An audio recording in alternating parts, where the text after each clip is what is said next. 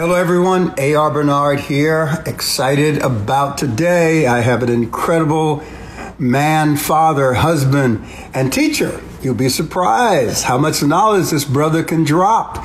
He has come a long way, and I cannot tell you, Wendy Lane, how glad I am that he's consented to be a part of this conversation. It's Denzel Washington. So he's going to be joining me. Wow, there he is already. That was quick. Hey. That was quick. How are you, my brother? Excellent, excellent. How are you?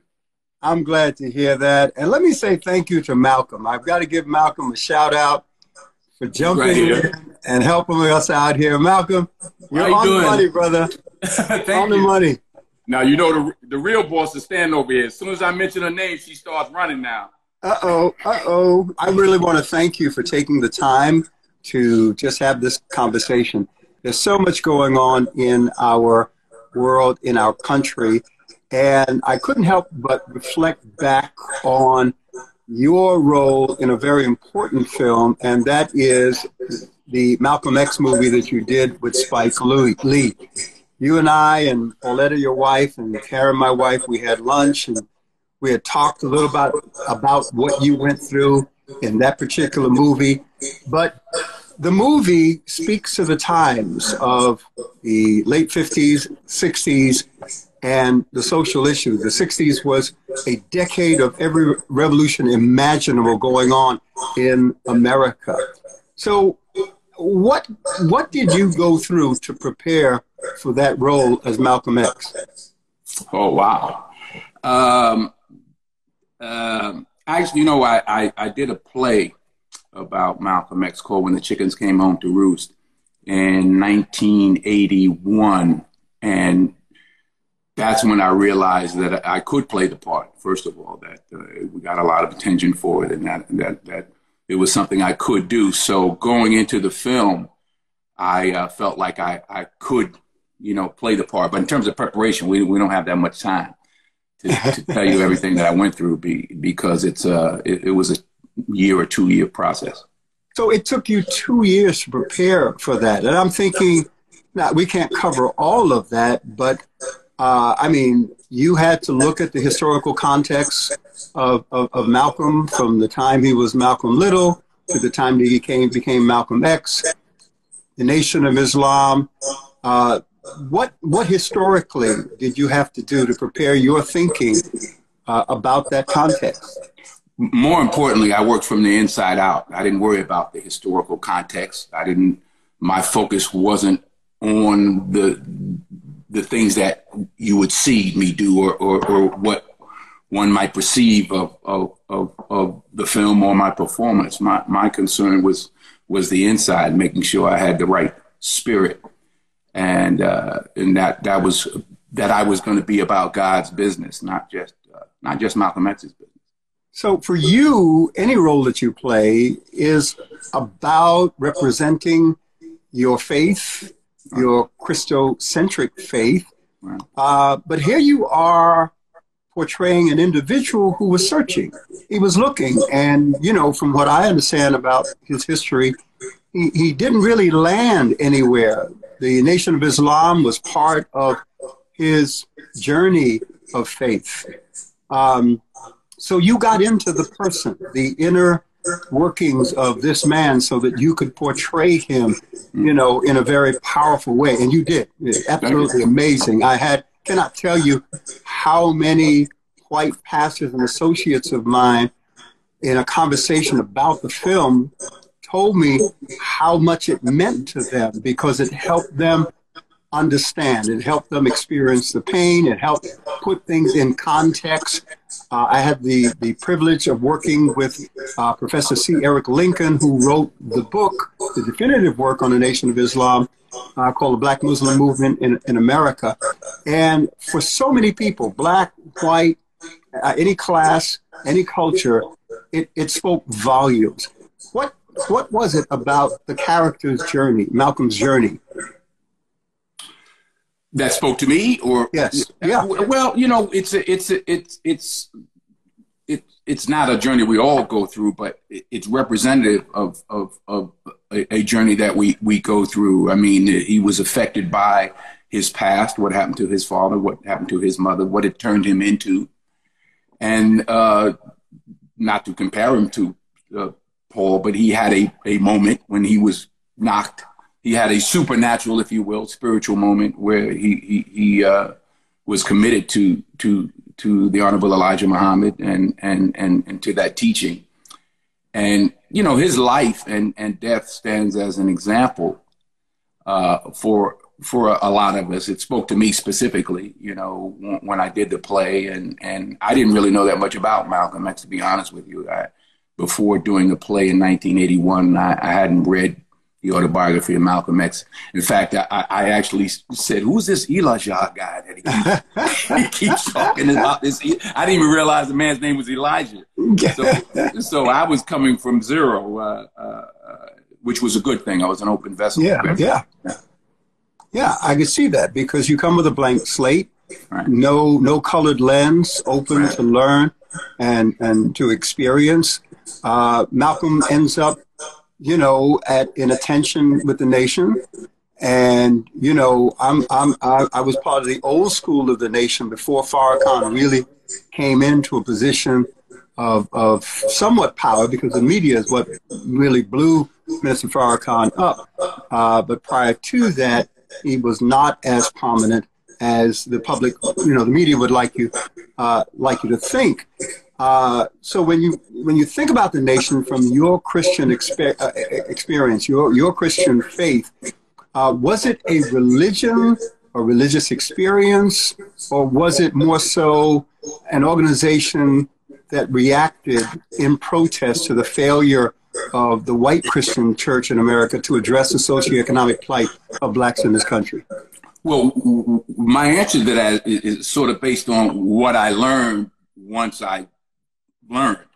As in my youth, I had Martin Luther King was in our house, not Malcolm X. Was a minister in the Church of God in Christ. So it wasn't even brought up. I didn't even know who he was or anything about that. So in my youth, it wasn't a question. And really until I was introduced to the autobiography of Malcolm X, which to this day is one of my favorite books. And you know, I learned so much about what he had gone through, and it wasn't until that time that there was a change. So in your house, it was Dr. King. See, in my neighborhood, in Bedford-Stuyvesant and Bushwick, Brooklyn, we had those two icons. We had Dr. King, we had Malcolm. Dr. King, for us, was weak and didn't understand the need to overthrow the system. Right. Malcolm got it. You know, we were too young and too naive to appreciate the power of the nonviolent action that Dr. King was talking about, and how he wanted to appeal to the conscience of America. Malcolm was saying, take up arms, let's get on with this, and that was the circle of it. And we really had to choose, because we had two sides. The boys who went to church, because I didn't, you know, they kind of were exposed to Dr. King. Right. And their parents said, this is the man, this is the icon, but with us was Malcolm. So it was those two icons predominantly. But today, it's different. Seems to be a blend of nonviolent protest, and at the same time, the call for civil disobedience and action and protest. To you look at what's happening today. What's the difference between the 60s and now? Too many options. You know, in the information age, you have as many options as you have leaders. You have as many leaders as you do opinions. You know, so who are the chief and who are the Indians? So, and that's by intent, because you take Black Lives Matters. I interviewed D. Ray McKesson, who was one of the founders, on my radio show. And when Eric Garner, that case came out, you know, the chokehold situation here in Staten Island, and there was an uproar. When the mayor of New York City, Bill de Blasio, met with Black Lives Matter, he was meeting with 15 different organizations under that one banner. Right. So in the millennial mind, they don't want a leader, a messianic figure to emerge like a Malcolm or like a Dr. King they want it to be spread out. But the reality is there's no structure to that. And people become confused as to what the exact message is, you know? Yeah, I agree. I agree. So you mean what should we do about that? Or look, you know what? You're being modest because you're a man that we've had conversations over time, and you're very insightful. You're sensitive to what's going on. You're very modest about it. You just do what you do. And I remember you gave me a hard time because I want to talk about all the things you do. And for you, it's just doing the work and letting other people, which is biblical, let other people speak of that. But you're sensitized to what's happening and how you see it. And I don't want to pull you into a political conversation, but I'm sure that there's something different about what's going on now as opposed to what was going on back in the 60s. What do you see as different? Well, I'm 65, not 15. You know, that's different. I'm looking at it from a different perspective. Some of the underlying issues obviously are still the same. The platforms that young people or people have now to express their opinions are obviously there's so many more of them, and there's so much more of an opportunity. In a sense, a part of Martin Luther King's dream has come true. You know, he talked about young black boys. I forgot the quote exactly. Young black people, black and whites walking in. Well, that's actually the case. Mm-hmm. They are walking hand in hand. They are walking down the streets by the thousands, tens of thousands, if not hundreds of thousands. They are not yet singing free at last, thank God Almighty, I'm free at last, because they're not. But they are together. So he was and is a prophet. It is changing. We are in the middle of it. Where it's going to go, we will see, you know, but this is where we are now. And I'm empowered and inspired by the young people, black, white, male or female. Wow. You know, it's interesting. I hear more and more high profile people who are in our age range saying the same thing, that the young people are driving. They're happy to be in the back seat and kind of share some wisdom with them as they supply the fervor and the passion. I want to refer back to... And not just the back seat, you know, because when it's all said and done, you know, what are the programs moving forward? You know, how do we activate what we've talked about and expressed our feelings about and complained about and protest about? You know, where's the development, to quote someone? I know. Pastor Bernard. One of the 6 approaches. What were the 6? Well, you got prayer, you got advocacy, you got activism, we've got protest, we've got convening and development. Oh, convening. Oh, okay. I left that one out. And development. Yeah. So when it's all said and done, what are we going to do? You know, how do we activate it? What's the plan? Now, referring back to the film, because of the time it was in your life, you personally were facing some issues at the time that you were making the film, right? Because I believe your dad passed at the time. Yeah, my father passed away during that time. We experienced some of the things, I guess, that Malcolm X and some of them had to go through, you know, with tremendous amount of death threats. And, you know, it was the first time I had security around the clock and all those kind of things. Why is that? Your father's a preacher. Some people may not know. Your father was a pastor, correct? Right. Right. You said, why is that? What now? Why is it? Yeah. Well, why was that kind of thing happening with him? Why was what kind of thing happening with him? Yeah, with your father. All right. At the time of his passing, you were making the film, right? Right. Was that a critical loss? What was the kind of relationship that you had with your dad? Well, he had had a massive stroke, so he was alive but not living for a long period of time during that time. So we were, and I don't have my dates exactly right, but we were more or less keeping him alive. You know, the doctors were. In fact, I pulled the plug. Was asked, you know, to pull the plug on my father, so I did. Wow. That's you say that, but I don't think it was that easy. Well, it's not for you to anything make I've that talked kind of about. decision. I haven't talked about it probably until this point, never publicly, but it's not, I mean, that's just the way it was. Wow, wow, wow. What did he do for your life? I mean, how did he inform who you are as a person? How did he shape who you are as a person? My father was a gentle man, a man of God, was saved, sanctified, and filled with the Holy Ghost, a long-standing elder, member of the church.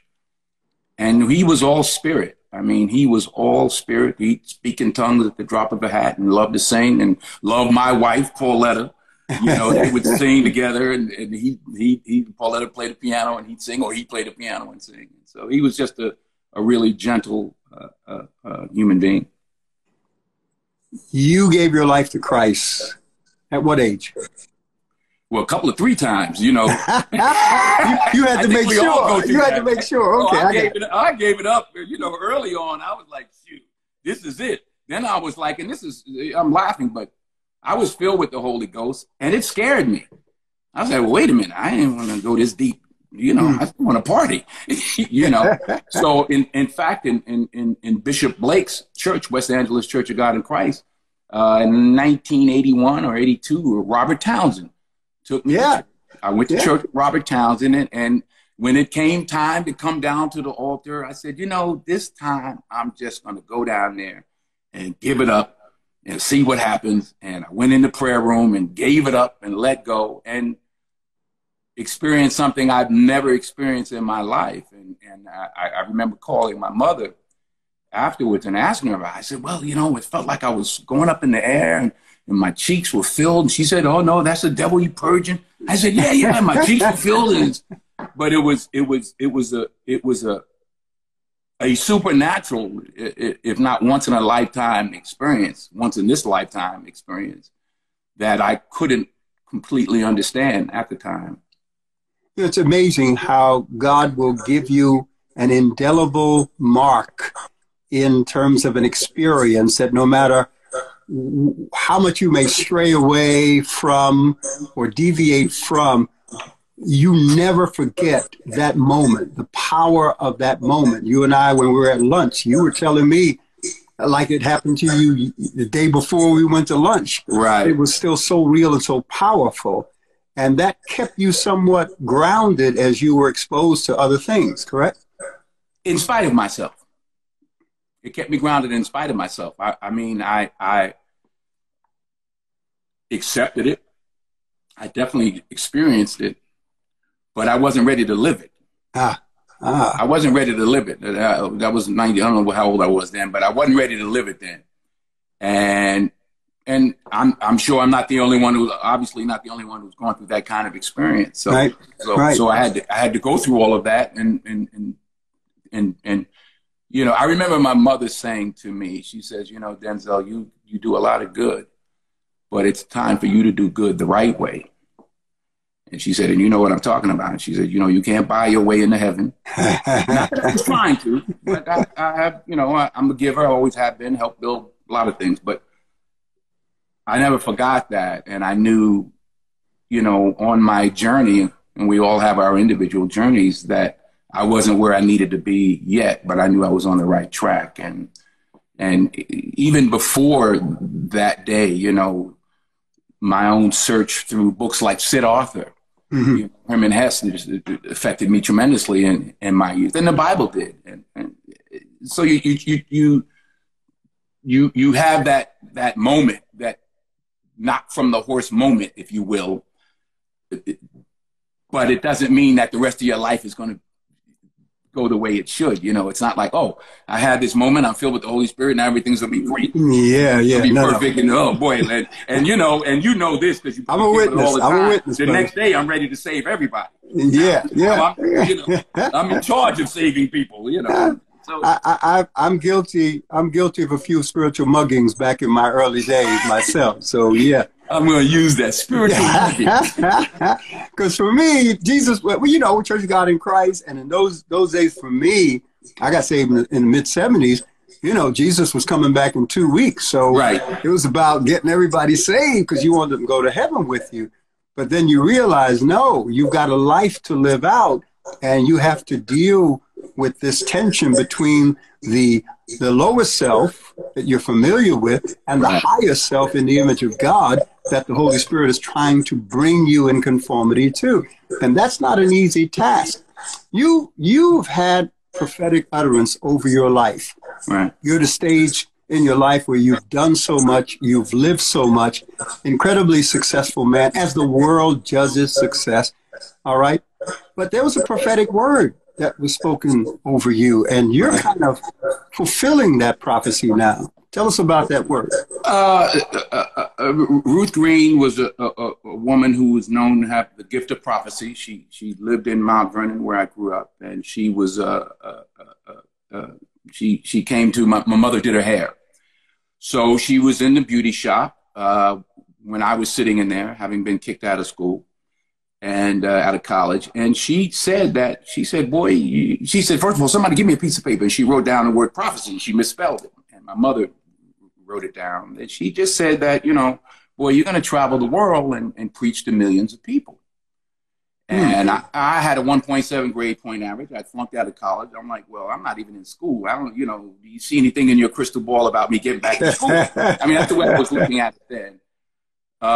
When I look at it now, I have traveled the world. If you, I don't even like to talk about it, but there are speeches or things I've done online, and there are millions of viewers that so in that regard, what she said has come to pass, but it's really about this point moving forward. I'm going to tell it because remember, you and I had a conversation.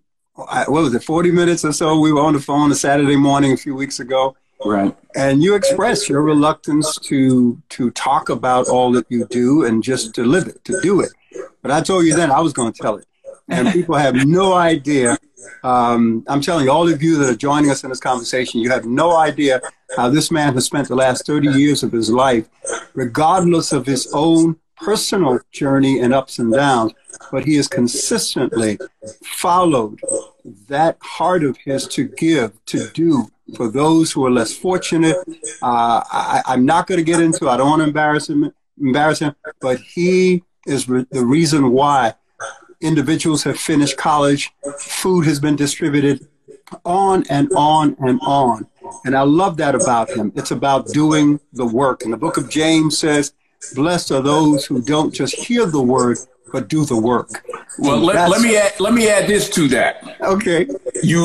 I remember coming home into my mother's beauty shop, and I had a small amount of success. And I said, Ma, did you ever think, look at me? And she said, boy, you don't know how many people been praying for you, So I have been prayed for and supported by many people, but specifically by my mother in those days, by my wife now, and for a long time, so I've been protected.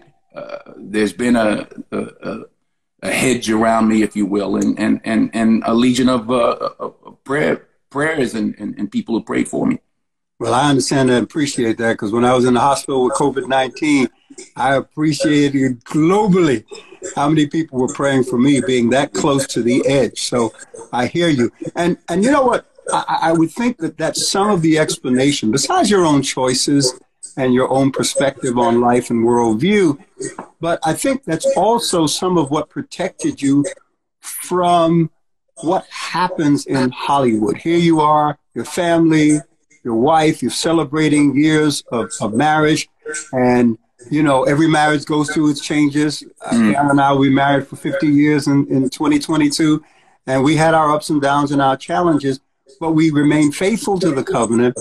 Family still intact, and here you are, in spite of what happens in Hollywood to so many relationships that break down because of the success and because of the lifestyles that many live there. Well, she left the room, but I can thank her. Pauletta is largely responsible for that. And we've just outlasted everybody else, I can't say how many years it's been because she's only 29. So okay, I'll leave it right there. Yeah, you got to leave it right there. But speaking of which, she's walking in the room now. How many years we've been together, Paulette? See, now you're a wise man. You asked her instead of guessing the wrong number. You noticed you didn't hear anything, right? Oh, she said 43. We've been together 43 years. And she just said, yes, sir, 43 years. There it is. You can bank on that, I'm sure. 43. Well, listen, your son, John David, seems to be leaning in the direction of his dad's career. And I'm sure to have you as a role model, because we all need models. And the thing about it, as fathers, we are imperfect models. And over time, our children see through our imperfection and see the value of what we did bring to the table. I'm sure that makes you proud that he's even thinking of going in that direction. Yes? Well, you spoke with him the other day. And he's a very, very talented and a very spiritual young man.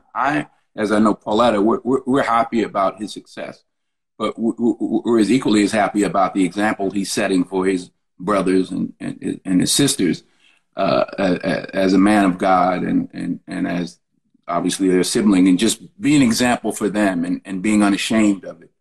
And so I'm happy about that. I know Pauletta is as well. Well, you say you're happy, but I remember getting a call on a Sunday. Right. I was in a meeting with the police commissioner in New York City, Right. and I get this call, it's you, and I said, okay, let me see how my brother's doing, make sure he's okay. And you were pumped because he had experienced what you experienced in terms of encountering the Holy Spirit on a very deep level. And I will tell you, that is an expression of what you value most. Right. A man as accomplished as you, but his son being filled with the Holy Spirit, his son experiencing that same power of God, that meant more to you than all the other stuff. Well, there's an old saying, you never see a U-Haul behind a hearse. Amen. You can't take it with you. The Egyptians tried it. All they got was robbed. Mm-hmm. So I don't put the value in monetary and all of those things.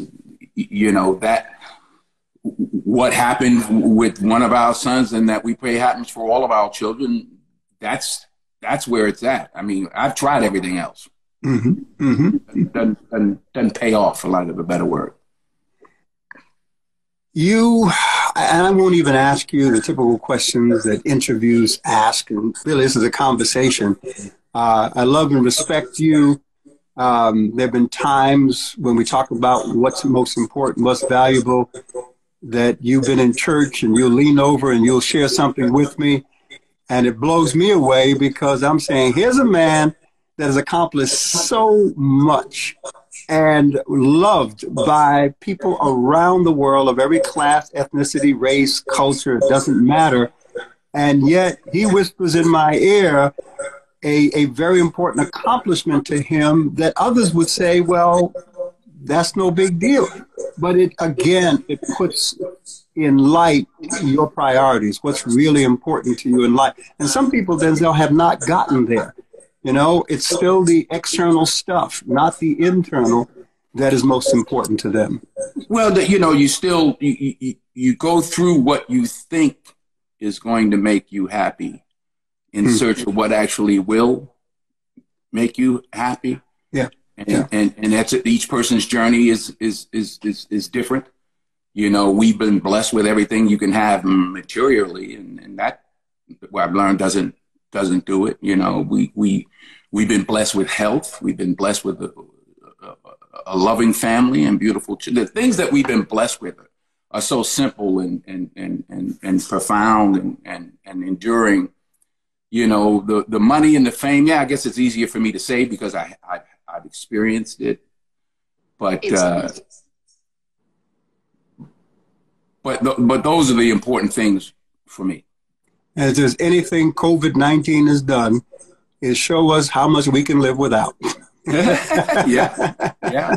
Well, and maybe I dare say a blessing in disguise. I know we have been forced to deal with each other. Yeah. You know, right. sit in the house and like, oh, so I think it's in that regard. I mean, we're not making light of obviously all the lives are lost and families that are hurt, but God is sending us a message, and it's a fascinating 1-2 punch we've had so far.